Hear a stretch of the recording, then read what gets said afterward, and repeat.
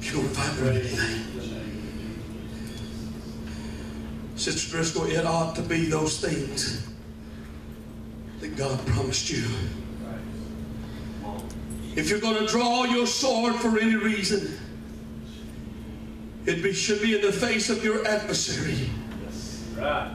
If you're going to defend anything, fight for anything, it ought to be a righteous and a holy lifestyle that you're fighting for.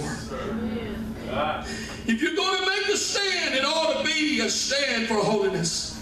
Right. Paul said, but I see another law in my members, warring against the law of my mind and bringing me into captivity to the law of sin which is in my members. If you're going to consume yourself in battle, it should be the battle that brings your flesh under subjection to the Spirit. Yeah. You see, here I've come to this conclusion in being pastor and living for God and observing people, and I don't think the problem so much today is with sin.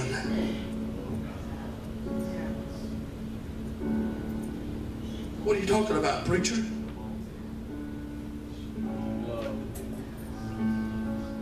I don't think the problem in our churches has so much to do with people being tempted to go out and get them a bottle and start drinking it.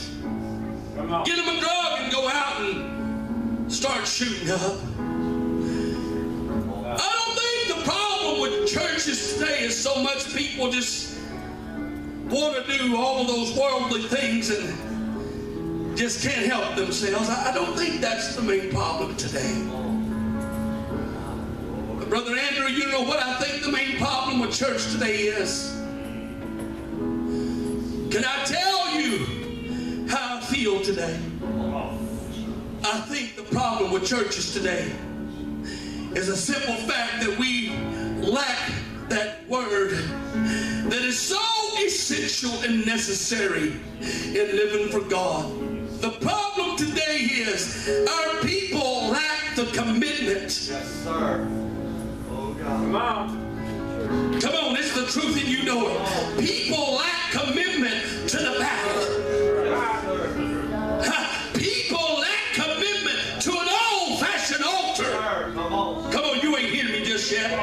I said people lack commitment today, and they're not where they need to be with God simply because they're not willing to get committed to what God told them to do. You say, preacher, what are you talking about? I'm talking about the fact that the Bible said that no weapon that is formed against thee shall prosper. Hell cannot do anything to you today if you're in the church and living for God. So hell is not our problem.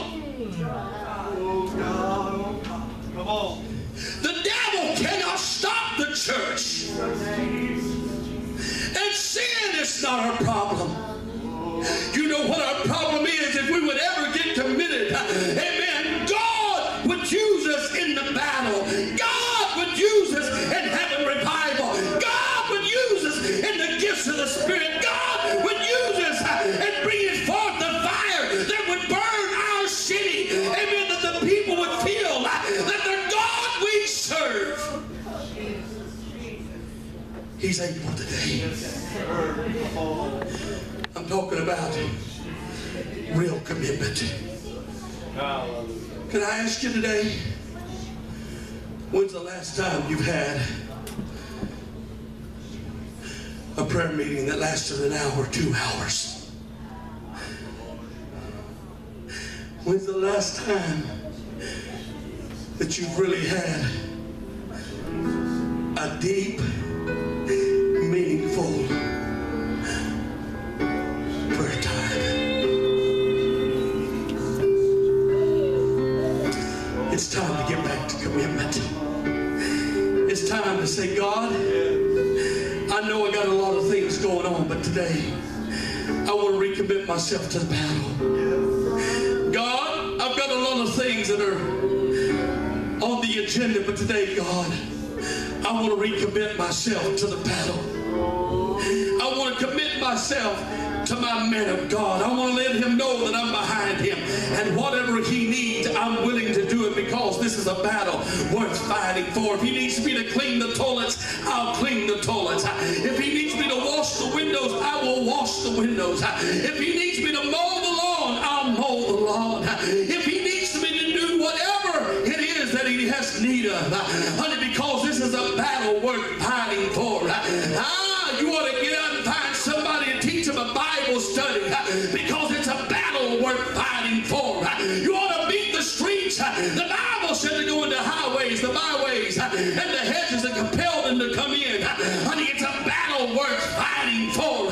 Honey, you want to do your very best that in this sanctuary you're going to have a move of God every service, because it's a battle worth fighting for. That when you come to the house of God, if nobody else is dancing and nobody else is worshiping, you're going to do it anyway, because it's a battle